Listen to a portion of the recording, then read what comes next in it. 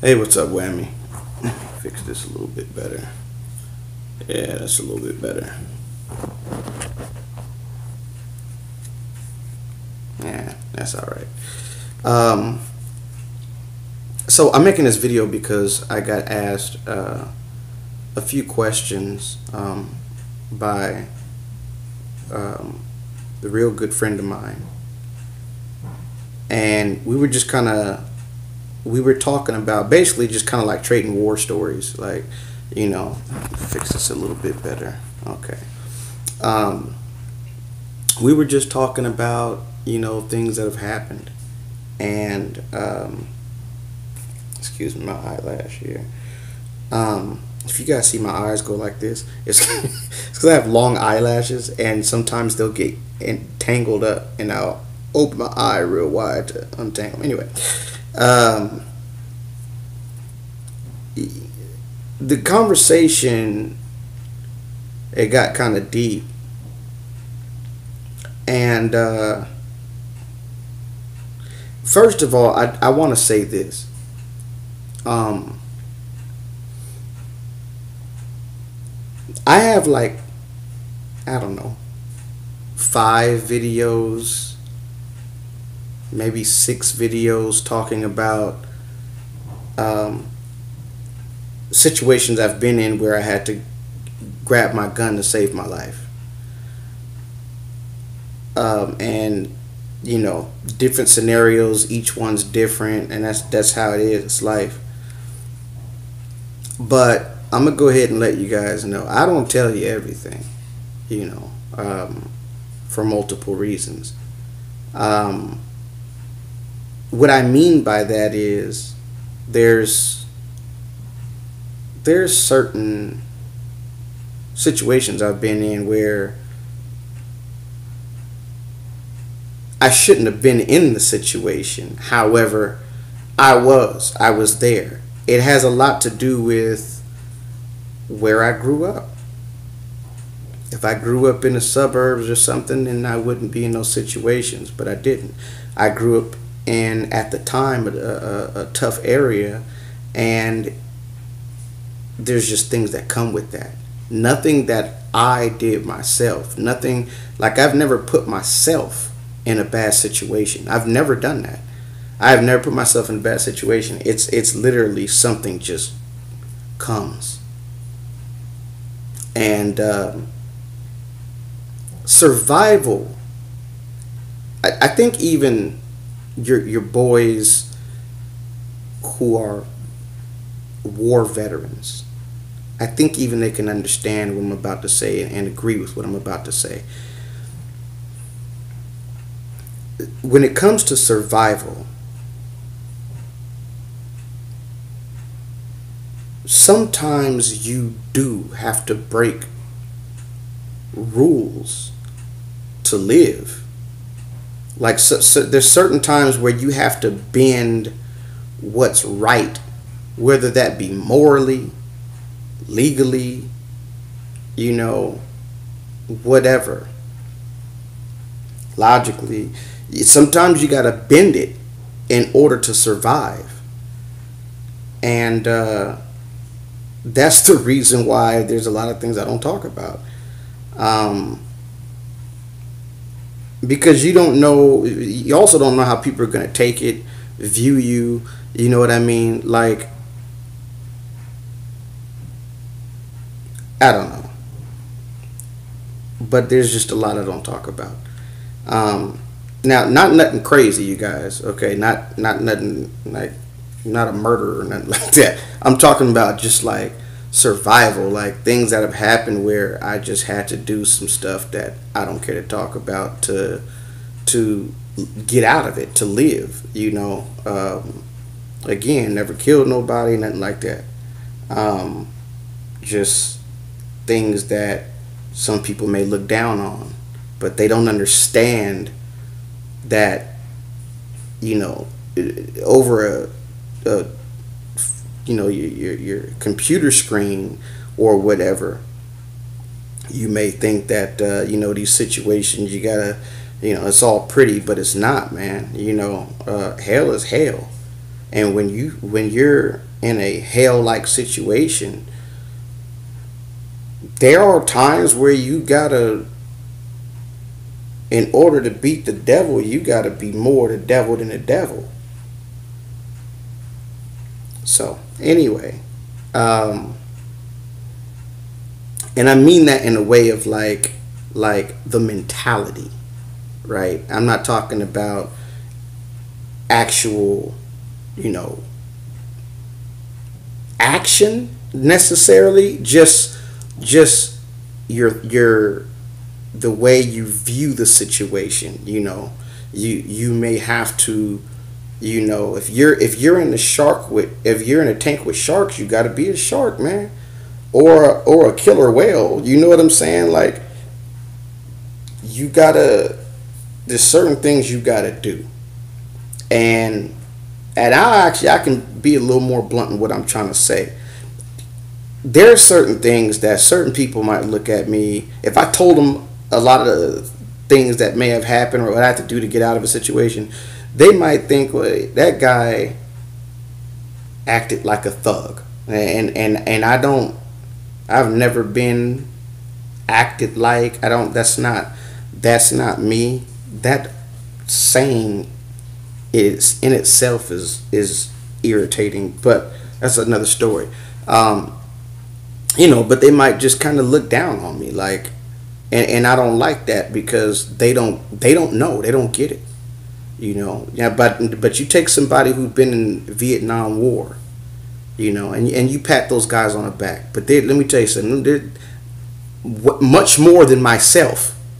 You know, there's things they don't want to talk about, because the same way, I'm telling you, the people who really been through this stuff, what I'm saying right now, they feel what I'm saying. They know exactly what I'm talking about. Okay, the ones who, you know, those who, which is the majority, people. If you haven't, then it might not be as easy to understand. You know, but you got those guys that was in, you know, Vietnam, whatever, Korea, even this war, you know, Afghanistan, Iraq. They understand what I'm saying. You know, there's things where you're like, they're not going to talk about it, because people are going to go, you're a bad guy for doing that. It's like, no, I was in hell. And when you're in hell, you got to do what you got to do to survive. And that's just what it is. So anyway, in the conversation that we were having, it was kind of a couple questions came up, and it was like, you know, we talked about how hope we never have to be in that situation again, or hope those things never happen, this, that, and the other. And that's real. If I can go the rest of my life without ever having to grab my gun, okay, that's a great life. I don't ever want to have that happen again. However, it was the question. One of the questions was, do you think you? Because it was kind of like let me get my words right. The conversation kind of went in a direction where it was like,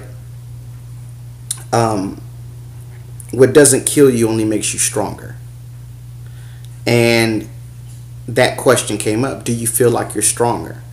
And I'm like, well, I feel like I learned from a lot of these things, but I never really thought about something that happened to come to my mind during this conversation. And what it was is, I thought to myself, I'm like, you know what? I'll tell you what it did do. I'm not scared anymore. Okay, that's what it did do. And what I mean by that is, like, you know, if you end up in a situation where you may have to use your gun, and the other person also has a gun, you know, the bad guy, whatever, they have a gun, or maybe 2 or 3 guys have a gun, and you're by yourself, just you with your gun. You know, movies or video games or whatever might make some of you think that in those situations you're going to be like, you know, I can do this, and brave, and all your practice is going to come into play and all that. No, it's scary as hell. Okay, here that's the real truth. It's scary as hell, especially the first couple times. Like it's your heart's falling down in your stomach. You're trying not to defecate on yourself. When I say that, I'm not saying that to be funny. I'm dead ass serious. Like, you're literally trying not to shit on yourself. Um, so there's that. But then after so many times, I'm not scared anymore. So there is I did become stronger with it. So now when something happens, or I'm looking at something that could turn into something, right? Um, Obviously, the first thing I'm doing is just getting the hell out of there, right? And I don't even go out to clubs, you guys. I don't go to clubs. I barely, like bars or anything like that. Very rarely. And that's just my decision. And the reason why I do that is because I don't want to be in a bad situation. Alcohol changes people. It brings out the worst in a lot of people, and I don't want to be around that. Knowing I have a gun, and just don't want to be around that. All right. Um, and but the difference with me now and then is, like I said, the fear is not really there as much. I know what I'm capable of. I know what I can do. Not based on training tactics or nothing like that. I'm just saying that's not what mine is based on. It's based on um, the things I've went through in my life, and I know how to survive. And um, if I'm, for instance, if I'm with like my family, if I'm with me, my brother, my dad, mom, girl, whatever, and something pops off, I want to be in control because I know what I'm made of. I know that I know how to handle these situations. And my dad kind of is the same way. What I can't do is put myself in front of my dad. He's the real deal. He's the real deal. Um, and that's what I was raised by. My grandpa, my mom. So that did what doesn't kill you makes you stronger. I don't even know if that's true always, but it is true in in this situation. For me, it has made me stronger. Um, it's made me maybe more. I assume that something negative can come out of something more than the average person, right? So I might see something going down. I'm going, you know what? It's time to leave. And somebody's like, man, it's fine. It's not gonna be anything. It's all good. Why are you scared? Well, I'm not scared. I don't want to be. I can see what could come of this situation that's going on in this area, and I don't want to be here. You know, and that's how I work. That's how I do things. That's how I live. And that's how I keep my family safe. But it does. I guess it's actually somewhat comforting that if something does happen, I know how to handle it. You know what I'm saying? I'm not saying I won't be scared the next time. I'm just saying that I know what I like. For instance, my adrenaline dumps. I know what my adrenaline does to me. I know how focused I get. I know, all these things. I know what my advantage is, right? And I know how to de-escalate. Um, I know how to do all that stuff. You know what I'm saying? From experience. And so, yeah, when things, if something happens, I can handle it, and I'm not afraid. I'll go at it full force, right? Um, and with that being said, I know I have the advantage. That's another thing. I know I have the advantage. If some situation gets bad and it's gonna come, it looks like it might come to guns being drawn and whatnot. You're gonna see something happen, and you might go, I thought that was probably not a good idea, but now that I've seen Eugene do what he just did, if I'm ever in that situation again, that's what I'm gonna do. That's probably something that'll people, that has happened.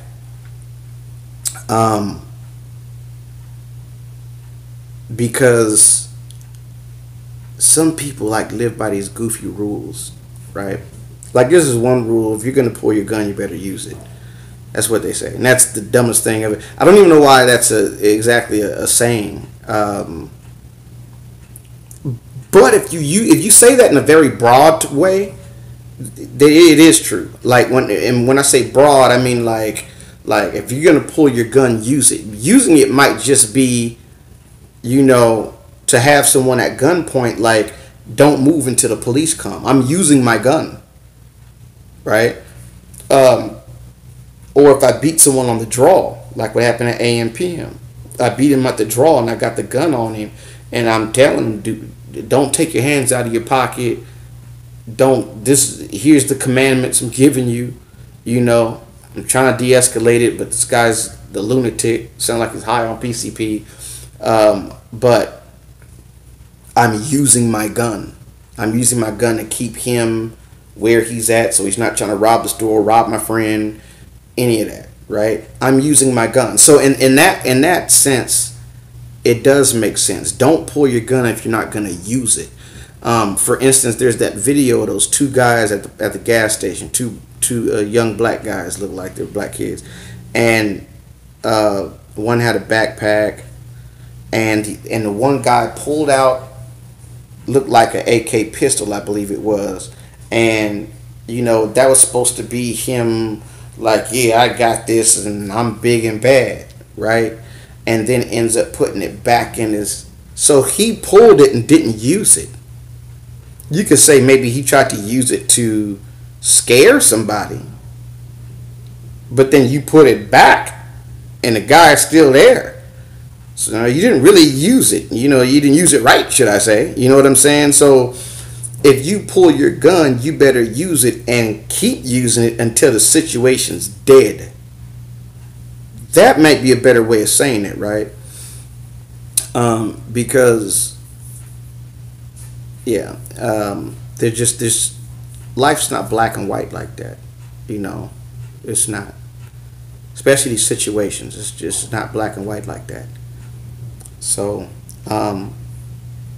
yeah, I just kind of want to make a video on that,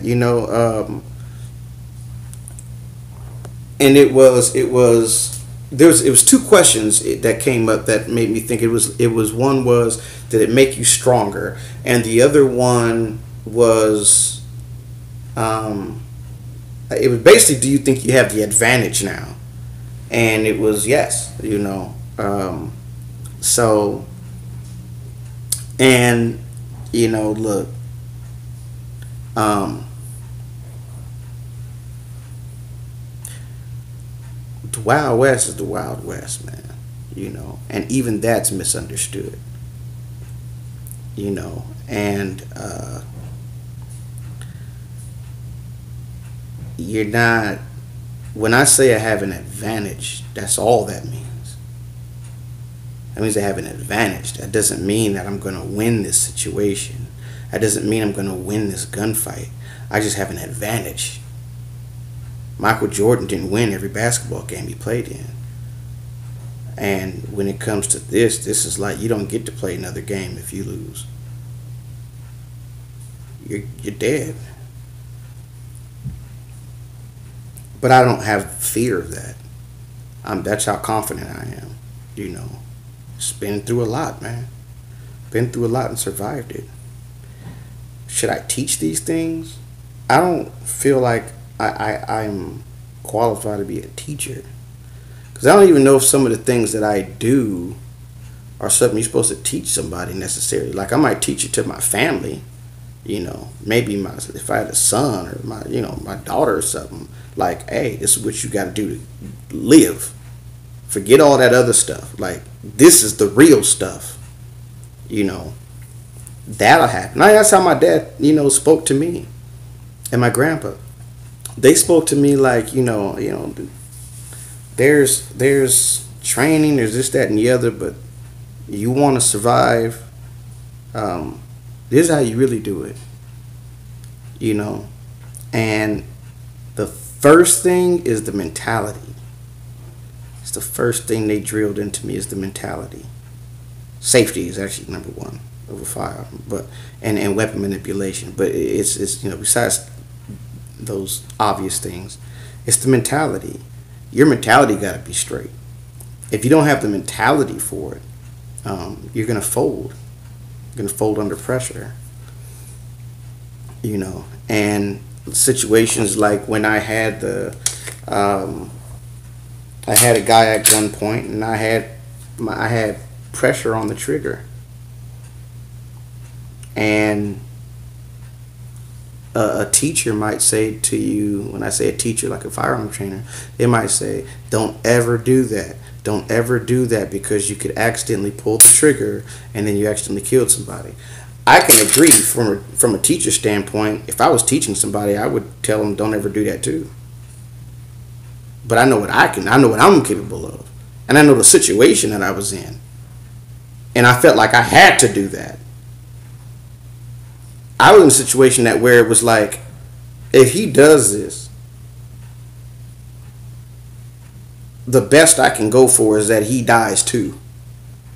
Right? That's the best outcome if he would have done what I didn't want him to do. So I need to put that pressure in there. I need it to be that if he shot me, my reflex would have pulled the trigger. That's how much pressure I was putting in that. And I knew exactly where I was at because I was zoned in. It's another thing. Like, in these situations, how are you? What does your body do for you? And that's a huge thing. That's a big reason why I have an advantage, because I know exactly what my body does. And everyone is different for everybody. It really is. I mean, we're talking about something that's vast. There's a million different ways someone can be under a max adrenaline dump, and I just know how I am, and that is a huge advantage. I know that I'm zoned in. I know I can put pressure on this trigger. I know that I'm not shaking during these situations. I shake afterwards. I shake when everything's done and over. The calm down brings the shakes. That's what brings the shakes for me, is the calm down. But the actual adrenaline dump at the moment, I'm perfectly still. I'm perfectly focused. I have not drowned out everything else around me, but I am zoned in at the same time. Anyway.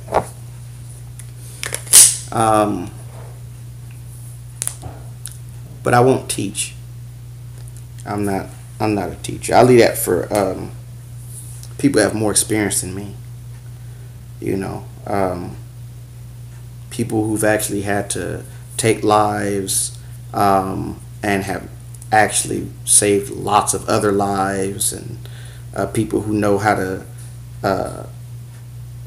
work as a group, because I don't. In all my situations, that one situation I had to work as just two of us. But outside of that, and that was something that you can't teach that. That situation just was that situation. I just had to be smart. My buddy's driving. He has his gun right here, and I'm in the passenger seat. I can't have my gun and we both be shooting out the same window if it had to go to that, right? I could hit him. It just makes no sense. So I had to be intelligent, lean back, just figure out what I have to do. Lean back and go out the back window. This way I'm leaned down. I'm not really seen much. They can't really see me a lot, but they can see me about right here. They can't see a gun. It's the situation just called for what it was, and I did what I needed to do for that situation, and we got out of it. Again, another situation I did not put myself in. It happened. There's so much, you guys. There's so much that comes with this stuff. But when you guys train, my advice is go get you some training from guys who really deserve to be teaching this stuff, that have been through hell, been in the hell, because there's a lot of these black and white areas that you might have questions for, and the guys that have been in it can give you that direct information, whereas guys who have not, they can the only information they can give you is whatever they happen to be told, taught, or happen to ask a certain question that they took in themselves. But there's so much more. Okay, there is so much more. You sit here and ask me about situations, I could tell you things all day long. But if you can go deeper and ask me deeper questions that I won't put out there unless you ask me. And I can give you an answer straight across. So I'm not saying any onlys. I'm not down on anyone who teaches who hasn't had any experience. I'm just saying, if you're going to, let's say, in other words, if you're going to train, let's say you're going to go, I'm only going to train one time, pick the experienced trainer. If you're going to do a lot of training, doesn't matter. Get an experienced guy, get a guy without actual experience but still knows things because he's been taught by experienced people, right? It's kind of like that. Do you want to take first-hand information or second-hand? I mean, that's facts. This is what it is. Do you want first-hand information? You want to be taught first-hand, or do you want to receive second-hand? And that's each person's own decision. That's it for this video, y'all. Whammy out.